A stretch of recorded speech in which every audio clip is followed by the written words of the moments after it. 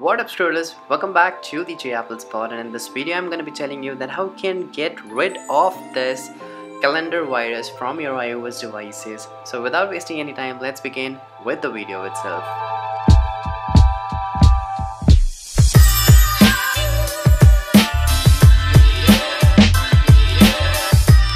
How this things comes to your iPhone. So the first thing, like, you are subscribed to any of the random website you have visited, like the pop-ups from the ads, you are subscribed accidentally.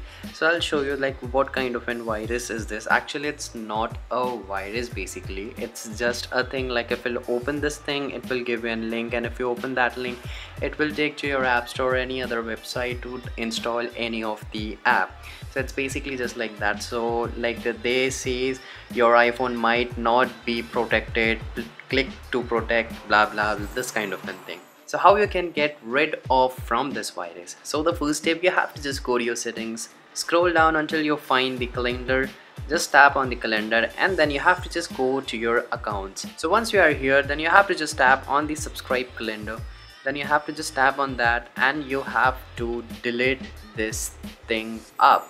So just delete this thing and you are good to go. So once you are done with that, go back and check your calendar. As you can see, my calendar virus is not there.